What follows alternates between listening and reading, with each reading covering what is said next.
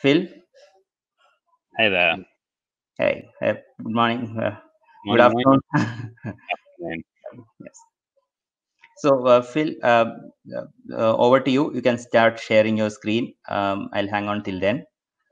Great. Yeah. Thanks, Prasant.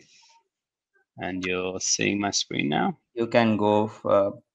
Yep. Yes, you can Yep. just remove that. Yeah. Right. You're good. Perfect. Thanks, Prasant. Yeah, I would. So thanks. Good morning.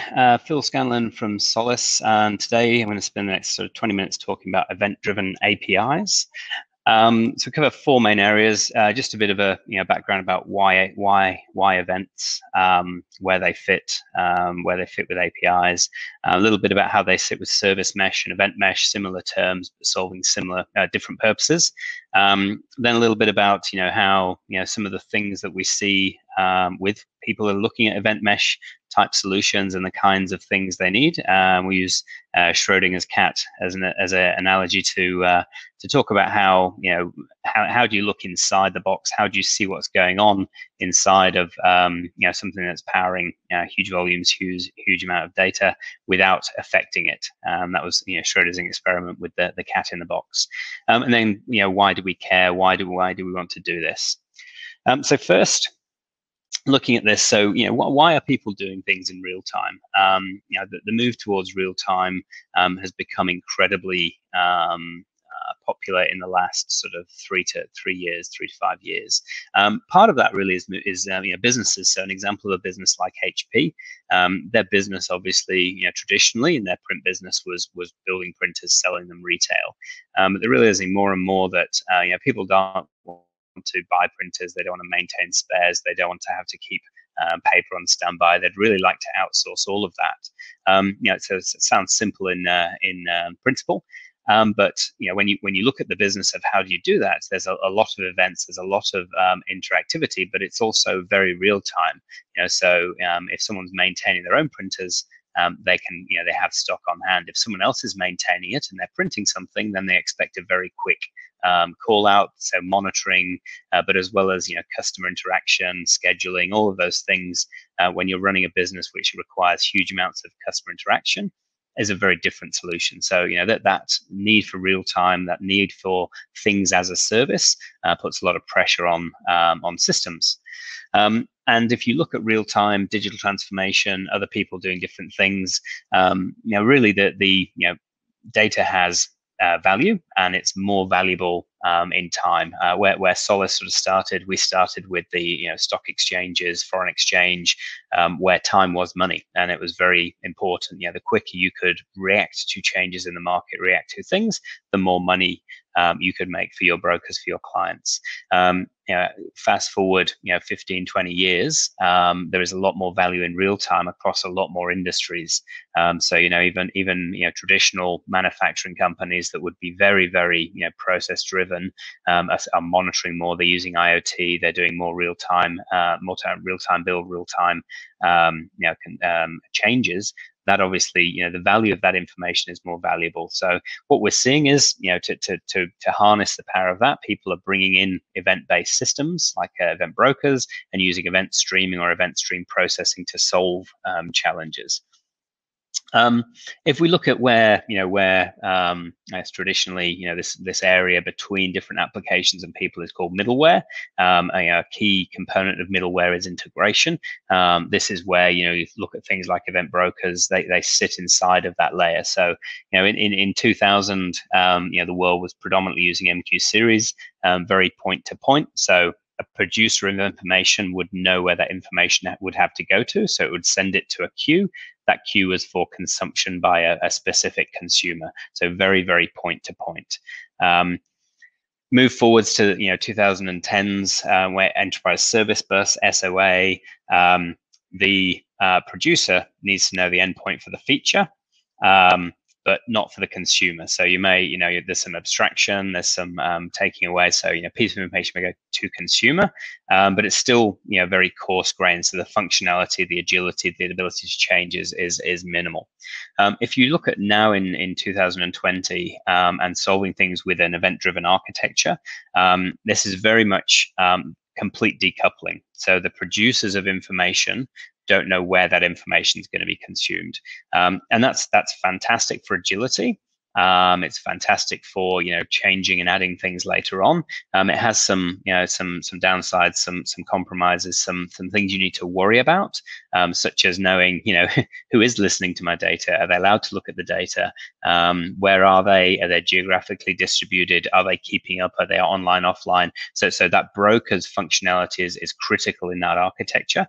But you're also very fine grained, so you can have something called a topic hierarchy, a topic model. So you can have publishers publishing information decoupled, describing that information, but your consumers can can aggregate or can get data from many different producers without having to create these one-to-one models. Okay, so event-driven is driving this new imperative. We're moving away from batch polling into more streaming. So we're still running over data sets, moving away from longer time, so daily, hourly runs, more towards real time. And real time can be minutes, seconds, milliseconds. It can be whatever it means for that criticality. Anything to do with user interaction. If you think about a user clicking on a website, less than half a second is not really noticeable transition times. But more than that, people start to sort of sit and realize. So if you're building customer experience applications, you need to really make sure that interactivity is driven, and we're seeing more people move that interaction at the front towards real time. But we also have to understand that the systems behind all of this are not necessarily real time. They're not necessarily able to respond at the scale and volume of the number of users kind of requesting those systems. So therefore, we need to look at what we can do in the middle, and we'll cover some use cases on. I think also we're sort of seeing people now, when they're looking at building new systems, rather than looking at, do I really need real time? They're looking at why would I not need real time? Maybe there's something I don't know about next year that means having that decoupled system, having that agility, having that performance will mean that my business isn't constrained. So especially in sort of innovation areas, we're seeing a lot of people who are really understanding the value of that for future. The other piece is, obviously looking at adopting this kind of technology. Traditionally, people would sort of look, how can I do something without really, affecting too much? With real time, with event driven, you're really looking at, how can I prove that this really works where it really matters? So in that, in that high visibility area, it doesn't need to be, absolutely business critical. It could be, providing a new rollout of a new app for doing customer interaction. You don't have to roll that out to everyone, but you really want to prove that it can scale, really prove that it can work with that in that manner. So moving forwards, looking at how this may compare to something like SOA. So looking at a traditional order management. When we look at what's an API, what's an event, we may have this, the top half of this, which is a sequence of things that have to happen. So we validate an order, we do a microservice to make sure one's got credit, make sure there's inventory, we process the payment, and then we process the order. On the back of that, there may be things that are interested in understanding. So cross-sell, upsell. As people are doing things on the website, is there an opportunity to sell them more, to introduce new things to them? Am I going to move every click across into a data lake? And do I want to run some AI and ML? So we have the concept of what we call north-south and east-west. So my APIs, my traditional APIs, are very much north-south. It's very much do something, invoke something, get access to data, do that. But off the back of that, there are a lot of other applications inside of an organization that can leverage or piggyback off that event happening. And so when we look at that sync and async, we talk about the synchronous part, which needs to be fast, and then the asynchronous path that can also be fast, but if it's running slow, it's not going to impact that synchronous fast path. And that kind of multi-pace capability is very important when you're looking to leverage things that are going on without impacting the things that are happening. The other piece as well, so looking at when we're decomposing things into microservices, if we've taken that approach, we've got our application calling our API gateway. Our API gateway is a RESTful API. My event broker can listen for an event RESTful API. It can then respond back to that. but then it can also take those other feeds of data. So mixing, so synchronous and asynchronous, mixing request response with pub sub is what an event broker can do. So looking very high level at the Solace event broker, it's essentially a multi-protocol event broker that sits at the core of a number of protocols. Those protocols predominantly are open standards based. So much like with REST, HTTP made REST very decoupled from any vendor, very flexible to be used anywhere by anyone, very easily shared. AMQP and MQTT are similar standards in the synchronous world that allow us to do that. Where Solace sort of comes in is that it can speak REST as well as AMQP as well as MQTT. So my different participants in my event exchange and my synchronous exchange don't all necessarily have to run the same protocol. And that gives me agility. So once I've built something, I can leave it running. If my new, so if I build a service that works internally using AMQP, but I want to then leverage it externally via my API gateway and REST, I can do that. But if I've also, got some other processes that are sitting off the back of those events, I may use something like a Boomi with a native Solace connector. I may push that information across to, cloud native services like SQS, SNS, and natively stream those across. So when I talk about natively, it means no code. It means just configuration to say where information is flowing. So, that agility of having multi-protocol, being able to stream information that's maybe solving one use case but is useful in another is where the event broker from Solace fits in. Okay, so looking at another area we've seen this. So if you look at traditional approaches to doing this kind of middleware behind the API, SOA was a common solution. The challenge with SOA is as that scaled, as we had more people using it, as we though later on wanted to change something that had already been built, the ESB became the bottleneck. Although it was quick to put things in the first place, it was slow to change because there are multiple parties that may be interested in the information. So looking at event driven, the actual movement of events is still required. So what we used to sort of see as messaging is now our event mesh, our event platform. But our ESB capabilities move to the edge. So I still have that transformation capability. I still have the ability to do orchestration and adapters, but they sit alongside and often happen after the fact rather than controlling it. So I'm no longer orchestrating a process that sits behind an API. I have events that are self-choreographing. And what that means is, rather than having, say, a multi-step, multi-system process to kind of work out whether my order is okay, I can change that to a validation service. So my validation service can work very quickly. So I get my responsiveness at the front end. I can accept that order. I can say it's valid. I can then do all of my other steps of my order processing decoupled, via subscriptions to events. And when that's finally, kind of settled, I may send a message back to, the calling application of, your order's now been processed and it's been dispatched. So rather than having to lump that all together into one big monolithic service, I can break it down into microservices. With those being event-based as well, I get the persistence, I get the decoupling. So if some events are running slow, that doesn't slow down everything else. Okay. Another key concept we sort of use is when we're talking event-driven is having routable topics. And what that basically means is, when an event happens, I tag the event with a topic. Now that topic is, you can think of it more like, rather than a string or a single piece of text, you can think about it as a set of tags that describe the event in more and more granular things. Now, one of the great things about the Solace Event Broker is you don't need to predefine these topics. Okay, so they just think of them as tags on the event. So my subscribers, when they want to listen to say if I'm talking about payments and my publisher sends a payment, I may have a service that's interested in all transactions that happen in Singapore, not just payments, but balance transfers, debits, credits, all sorts of things. I may also have a second service that's interested in just just a payment. So I can change and mix and match these subscribers after the fact, and they use what are called selectors to pick what topics they're interested in and which events they're interested in. So it gives me that real level of agility.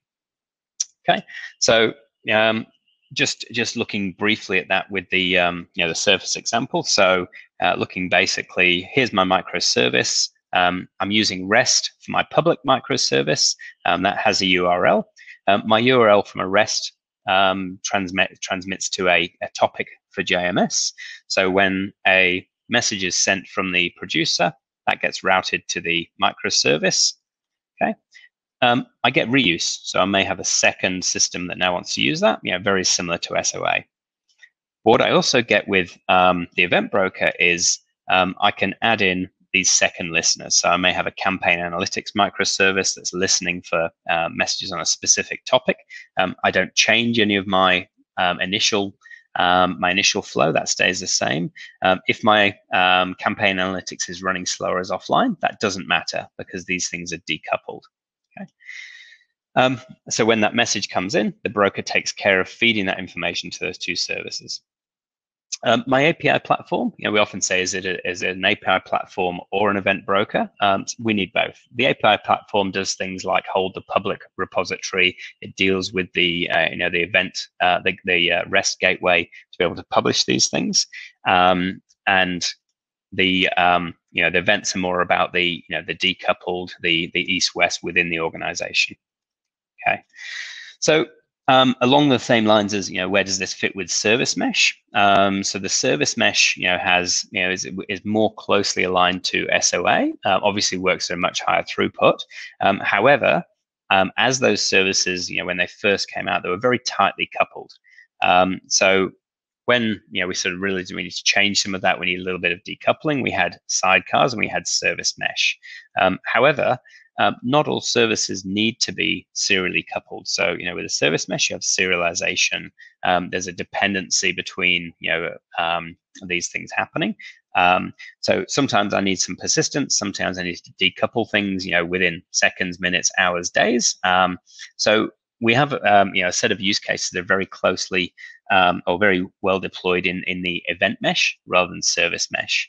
And so in consequence, and and if you look at the analysts, they say these two things work very well together. Service mesh and event mesh, they go very well alongside, much like API gateways and the Solace event portal. They both solve similar problems. So looking to this event portal, so when we started, we were talking around Schrodinger's cat. So the cat is inside the box, but if I open the box, then I break. The cat dies. So how can I look inside the box without killing the cat? So if I look at events, and if I talked about this decoupled mesh and lots of things going on, if traditionally if I looked inside the box, added things like logging events, if I looked at that, that would slow down my box, right? So it would eventually kill it. So what Solace have done is obviously we have our event broker. We have isolation between consumers. So because of that, we're able to also help you map out what does the box do. So rather than your traditional kind of middleware components that are closed boxes, black boxes, we have the event portal that allows us to sort of see what's going on inside the box. So that means we can do things like event discovery. So we can actually have a probe that looks at what's running across the event mesh, what's going on. We have the ability to create from an event designer. So I'm building an event-based system. What are all the components? How do they fit together? How can I, what are my systems? Even through to things like code generation. So if I've defined some systems that are going to interact, how do they talk to each other? So we have the Pubs Plus event portal, and that can help you look at designing event-based systems. So I could probably spend another sort of 5, 10, 15 minutes talking about event portal, but I know we need to leave some time for questions and answers. So I'd encourage you to kind of go and look at the Solace event portal. You're going to understand how the event portal can help you on your event-driven journey and help you start becoming event-driven. And looking at things like the design model, the catalog, which tells you what events are going on, and the visualization. We've also added visualization for other event-based systems like Kafka. So if you've written stream processing applications in Kafka, you can pull that information into the event portal and visualize what the Kafka application has done, what are all the topics it's using. Okay, so in summary, quick little bit about Solace. We provide a free broker if you want to use our broker for free. We provide a free trial of our portal. We have been around for quite a number of years, sort of 15 plus years. We solved some of the earliest and hardest event-based systems in our early years, and now as we're seeing that kind of go broader to many different markets, we're helping our technology being adopted into a much broader set of customers. So summarizing the talk, talk a little bit about APIs, why we need real time, what are events, the parallels between the SOA ESB service mesh world and the event driven world, how the event portal can help us kind of build and design these systems, and also then, in summary, why should we bother? Well, as we're building more and more responsive systems, we need events to be able to power that. We need that agility. We need that customer experience. But also, if you've got a legacy environment, then having the Solace Event Broker to be able to decouple what you're doing in the new world from your legacy world, that allows us to move towards modernization, to move into kind of building event-centric applications that still interact with my legacy. Okay, so thank you very much for being part of this session. Now open it up for question and answer.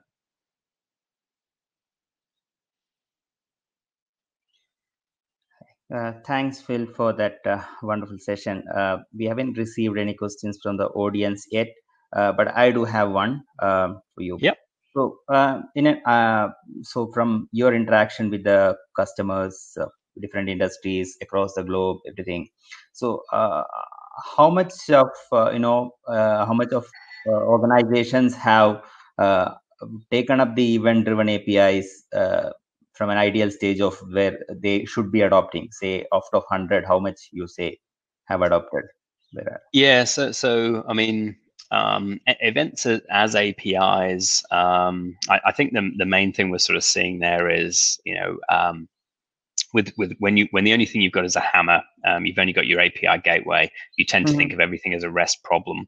Right. What we've sort of seen is that behind the scenes, as that grows, as that get more volume, more things going on, that can start to struggle. So really, there's an inflection point, a tipping point, where people realize that they need to start re-engineering, modernizing the interior right. of their organization. That's it can be a very complex thing. So depending on the maturity of the organization, the understanding of what event driven does, people either sort of get it really quickly and go, this is different, this is new, this is something I can add into what I'm doing, and and get the agility, but also get the visibility and controls while I do it.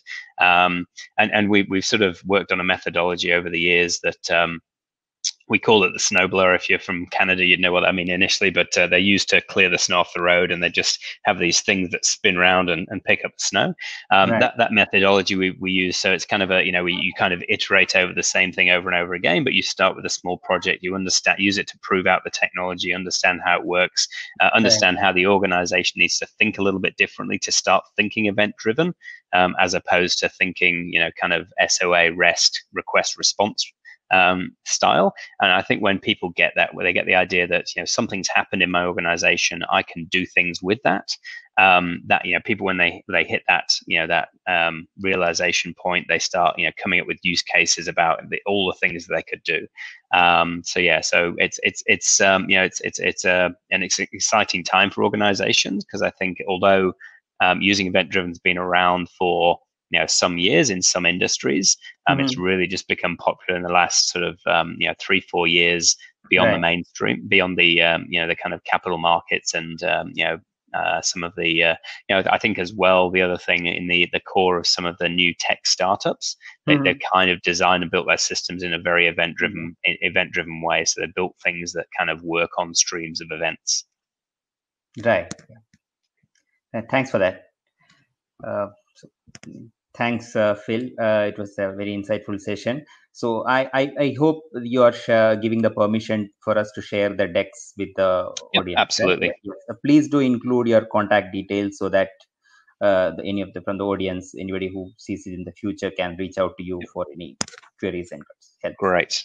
And I think as well, I mean, in closing, we've got the Solace. You can use our standard edition for free. If you go to solace.com, and then it's very easy to find.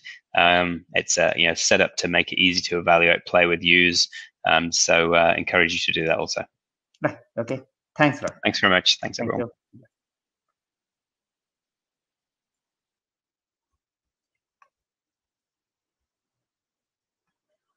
Our next speaker is Arianti Vidato from Dana.